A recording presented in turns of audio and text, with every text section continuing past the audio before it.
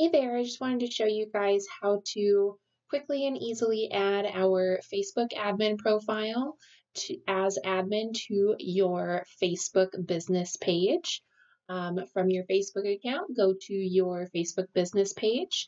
You're going to want to go over here on the left side to settings, click on settings, and then you're going to want to go over here on the left side and find page roles.